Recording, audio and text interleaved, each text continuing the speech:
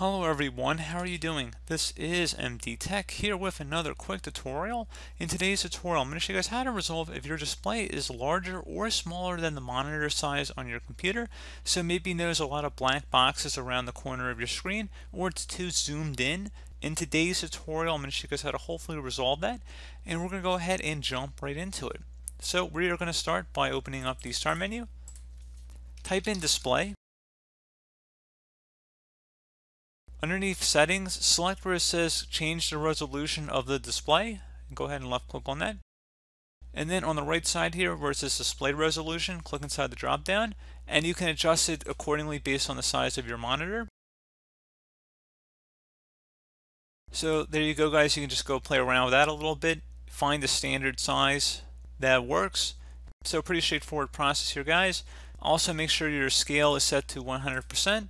So make sure those two things in conjunction kind of work together a bit. So like I said, pretty straightforward process. I do hope I was able to help you out, and I do look forward to catching you all in the next tutorial. Goodbye.